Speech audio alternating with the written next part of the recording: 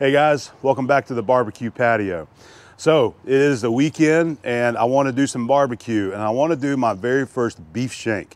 I don't know why I've never done one of these, but you know, it's become a really popular secondary cut of meat that you see a lot out there in the barbecue world now. So I thought I would pick one up and give it a try. So when I was down at my local butcher the other day, I had picked up some steaks for the family barbecue that we had. And I decided I wanted to go ahead and get a beef shank and try. So that's what I did. I picked that up from the butcher shop. And there are a lot of good videos out on YouTube on folks that have already done beef shank. My buddy Russ Jones over at Smoky Ribs Barbecue, he's got a good video on it. Jessie Pryles, Hardcore Carnivore, she's got a good video on it. There's a lot of them out there. And it seems like the most popular way to cook a beef shank is the smoke and braise method. Meaning give it 2 or 3 hours of some good smoke and then put it in a pan, wrap it up however you want to with your juice and let it braise for a while. So I think that's what we're gonna do. I wanna use our Lodestar Grills offset smoker and we're gonna get that fired up. We're gonna use that to smoke the beef. And then once I feel it's ready to pull and put it in our pan, we'll probably move down to one of our other grills. We might use the Kamado today to do our braising. So I know it's gonna be a delicious cut of beef. Every time I watch other people's videos on this, it just looks like a beautiful piece of beef that's gonna get very tender and make a great sandwich or great tacos or just straight off the bone. It'll look good too. So I'm excited to get started on this. I will be by myself today. Abby's gonna go and spend some time with her family today and tomorrow. So it is the weekend. I wanted to come out here and cook some barbecue, get the smoker fired up. I got some other little projects I want to do around the property here while this is going. So I'll get the beef shank out and show you what this looks like, and I'm gonna start working on getting the smoker fired up, okay? So here's a look at our beef shank that we picked up from the butcher shop here in Pensacola. It looks like a beautiful piece of meat. This is the leg bone or the shin bone for those that aren't familiar with that. So because of that, it is a very tough piece of beef, and that's why you have to really render this guy down and cook it for a long period of time, like a brisket, and get those muscle fibers and tissues in there broken down and softened up. It looks like we're not going to have to do a lot of trimming on this. I think they've got it pretty well prepped and ready to go. So we'll get the smoker going, and then once we're ready, we'll pull this guy out and season it. I've made some homemade SPG, and that's just what we're going to use today, salt, pepper, garlic, and I am excited to get started on this guy. So we are going to be using our Lodestar Grills offset smoker today. I haven't done a smoke in this for a little while, so I'm ready to get something cooking in it again. Getting ready to build us a fire. So what we're doing is that we're going to start with a large charcoal chimney full of some lump charcoal, and then I have all my pecan smoke wood out there. I'm going to start grabbing some of that and getting us some ready to go in the firebox.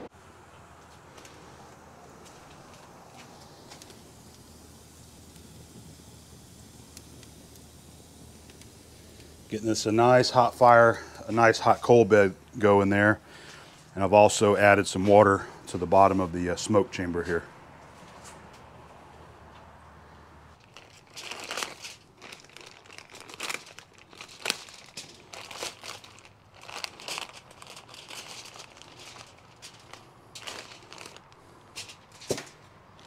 So I'm going to use some salt and pepper garlic that I mixed up myself. I've also got a little bit of onion powder in there as well. So that's what we're going to use for our first beef shank. I'm sure there's a lot of nice rub blends that would be excellent on this, but we're going to start with the basics first. I'm going to put just a little bit of oil on it just to help as a binder for the rub. And we'll coat it down pretty generously with our salt, pepper, and garlic.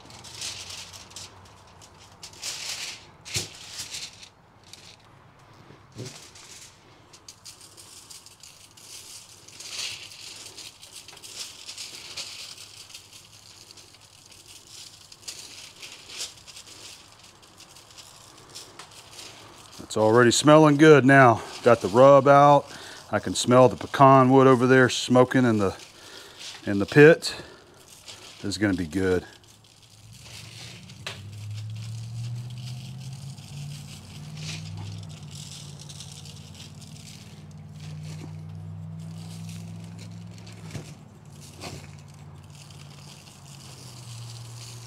All right, I think that's pretty good right about there. Just about ready to go into the smoker.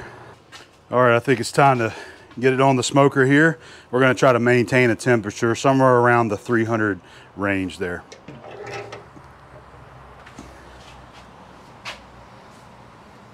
I think I'm just gonna go right in the middle, just like that. That's gonna look nice. I'm not gonna worry about probing this. We're gonna check on it periodically and just let it go for, I don't know, 2 to 3 hours and let it get some smoke. And what I've seen other folks do is get it somewhere maybe around 160 degrees. After 2 or 3 hours of giving a nice smoke to it, then we'll pull it and put it in our braising pan at that point.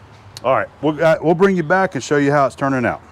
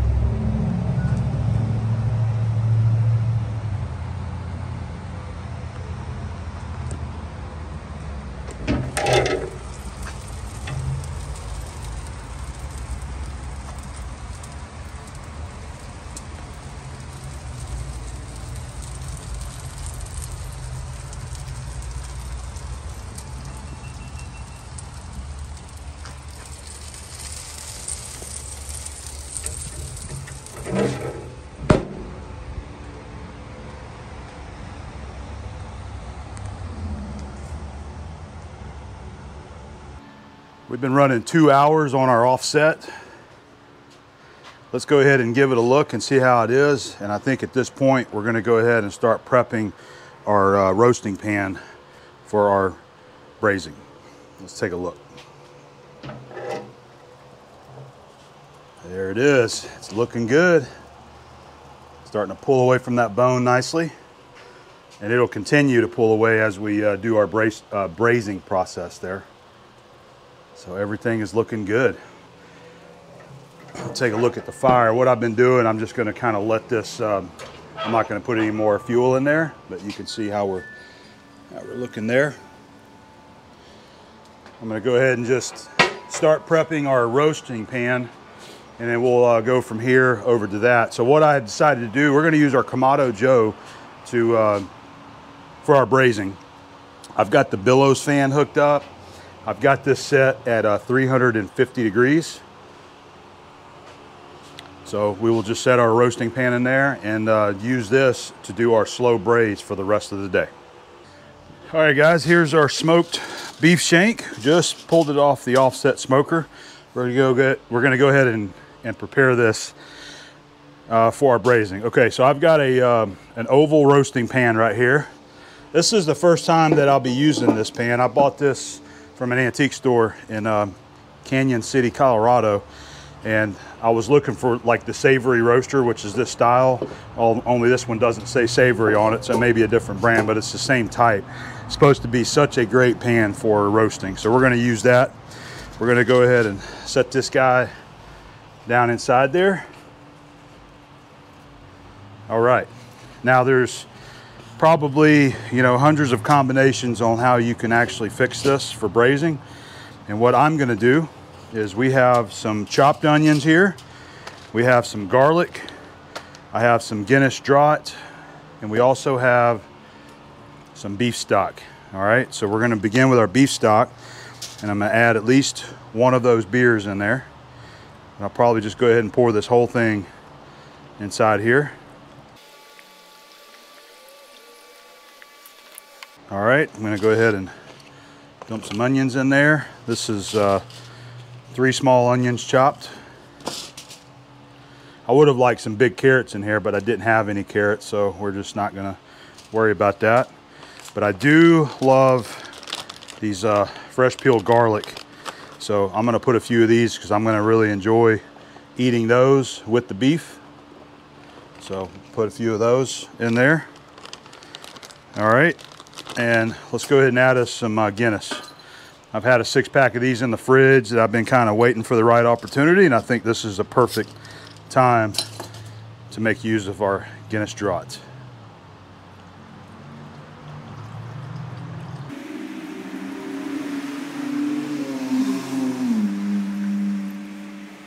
Yep, I think I'm going to go ahead and use 2 of them.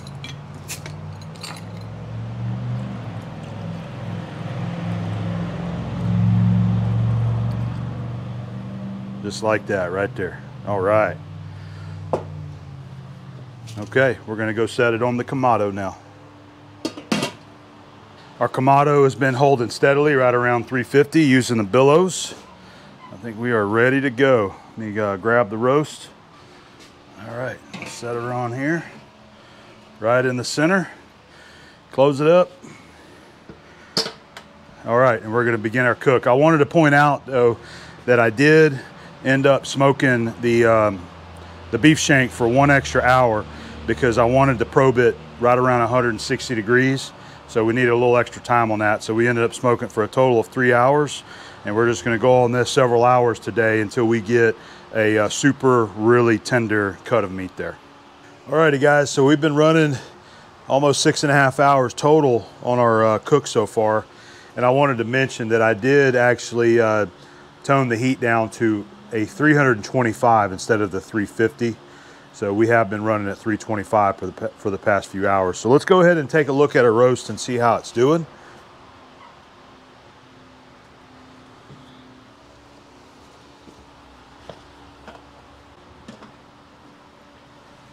Oh yeah, look at that. Man, that looks awesome. I'm gonna use my probe and I wanna check the meat, just to kind of check how tender it is. And it looks like it's going in there great. Look at that. They just pushed right through there. Looks like we're right around 212. So it's nice and tender. I think it's probably to the point where we could probably go ahead and pull it. It's probably about ready. I think since I'm not in a big hurry, I'm gonna let it go for just a little bit longer. And I got me a piece of corn. There's some sweet corn my sister gave me, and I wrapped it up with some butter and some seasoning and salt. I'm gonna go ahead and stick it in here and cook this in for a little bit to kind of go with this later on, okay? So we'll bring you guys back whenever I pull this thing, you know, and pull it and shred it and, you know, do it like a taste test on it. All right, guys, I've been letting this rest for like an hour now, so I'm ready to go ahead and get it, and let's get it pulled. I gotta be kind of quick about this because the flies are starting to get bad now. We are in the summertime, so as soon as they smell some food, they come flying from miles away. But look at that, man. Look at that. That is awesome. So my plan is just go ahead and pull it off the bone, just like that right there. We're going to leave those pieces on there.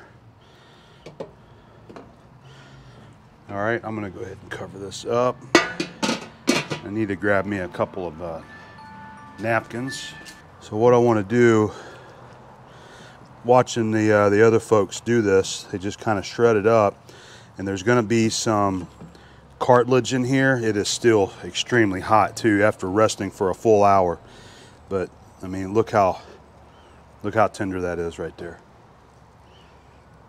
It is just fall apart tender. See, the flies are coming in. So I'm just going to shred this up just like you would like pulled pork. We want to pull it and shred it, and we want to separate any of the like cartilage that might be in these muscles here and remove those from the beef. So I'm going to work on that. It's still really hot, but let me go ahead and get this shredded up good. I wasn't prepared and did not bring my forks or my bear paws. It's what I need so I can shred this guy up.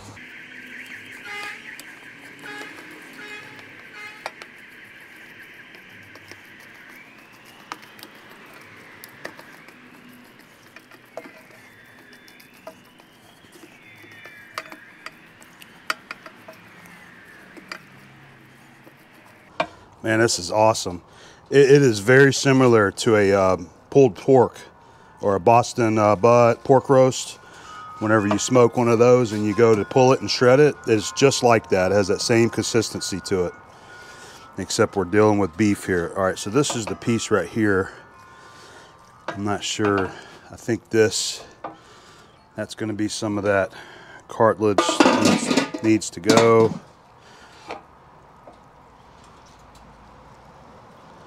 There's a piece of it right there. So that's what you're wanting to try to remove from your finished product there. There's another piece of it right there. I'm just setting it in this pan for now. What I want to do is add a little bit of that broth into the beef as well. Man, it is still so hot. It's finally cooling down enough where I can kind of work it with my hands though. Turned out to be a very good, successful first beef shank cook, I hope. I'm ready to give this a taste test. All right, so I've been sitting here getting this nicely shredded. I want to go ahead and give this a taste test and see. So let's just grab a piece out of there.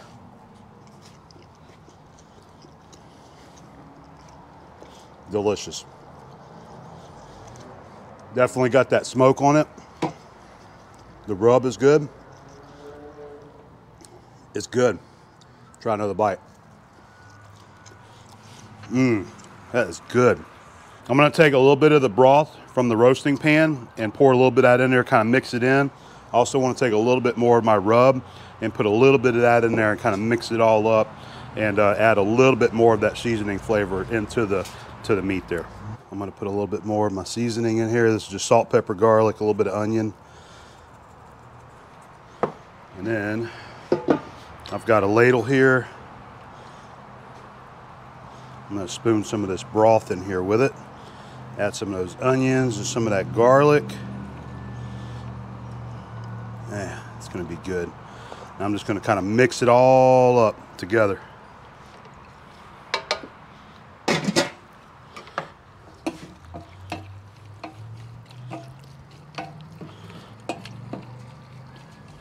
All right, so this is how I'm going to do this for my sample. We're taking a flour tortilla. I've got some of the onions, a couple pieces of garlic out of the pot. And all I want to do, I'm just going to make me a very simple taco out of this. I'm not worried about any other toppings for it. It's just a good way to enjoy this shredded beef right here. And I know it's going to be good. Just like that right there. Man, it looks so good. I'm gonna take some of these onions on here. How about that garlic? See how it just mash it in there? That right there. That's how we're gonna try it. Just like that right there. It's a little fat, but we're gonna give this a shot right here. All right, here we go. Here's our beef shank taco.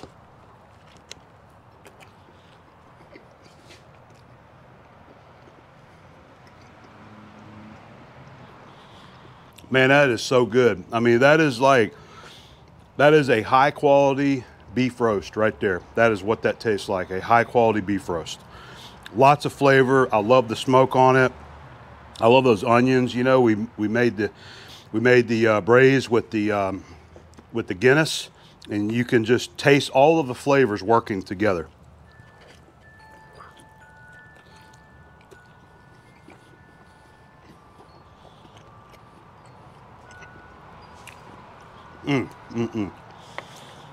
All right, guys, well, that's going to wrap up this video right here. The beef shank was a success. It is a delicious cut of beef. You got to try that. I think the technique where you smoke it and you braise it is an excellent technique there. If you don't have a smoker, don't worry about it. You can set that in a pot and braise it in your oven if you want to, you know, until it gets tender just like we had it. But anyway, hopefully you've enjoyed. I had fun sharing this with you. I had fun cooking this today.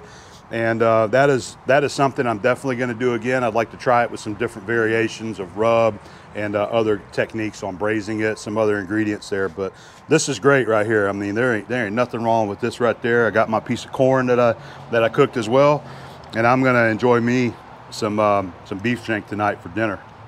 We'll see you guys later.